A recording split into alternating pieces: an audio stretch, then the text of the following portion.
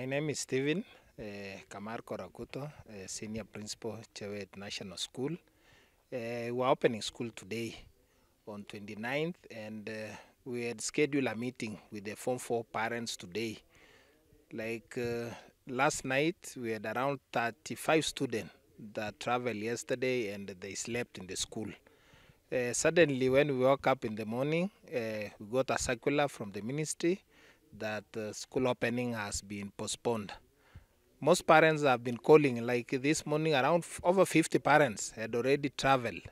So we had, again this morning, we had prepared lunch for students. We had prepared bread, like you have seen, workers, school workers, neighbors. We are calling them to come and collect bread that we had prepared for students.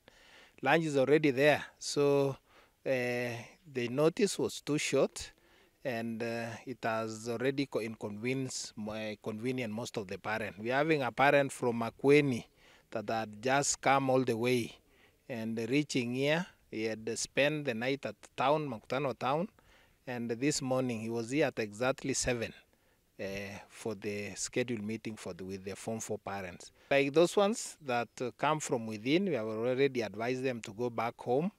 A few that come from far, like those ones that are coming from MAKWINY, there's a student from Mombasa.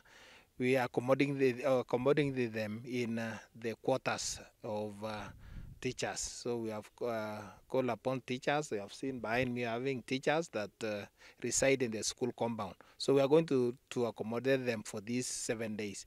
You know, it's going to be uneconomical to tell a student, a parent that are travel all the way from MAKWINY to go back. It is costly. So some of the students have left, and some of them we have already accommodated them in our houses. Humility Otieno from Chewet National School. I arrived yesterday from Mombasa, here in Kapenguria.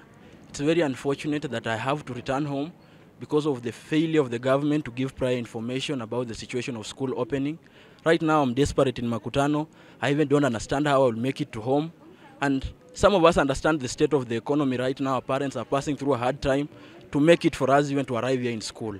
So we really want to urge our government to be very clear in passing information to avoid such circumstances in the future. It's very unfair to the parents and to the students as well. For us Form 4s, they are also minimizing our time to study in school, and we are having our KISII in around 5 months' time. It's very unfortunate for us and our parents. We just want to urge our government to be very clear in passing the information, and the Ministry of Education should be accountable for this. Parents are crying outside there because of the lack even of fees. They have struggled to make us arrive here. It's very painful for us students from humble backgrounds. We even don't understand how we are going to make it home. Imekuwaje dakika ya mwisho saa 10 asubuhi ndio wanatumia watu message kwamba ati watoto hawafai kwenda shule mpaka next week. Na mzazi amegaramika, watoto wametoka mbalimbali. Kutoka juzi tulianza kuona uniform katika tauni hii wakienda mashule. Sasa tunashindwa, watarudishia wazazi transport yenye waligaramikia hadi watoto wakafika kwa mashule.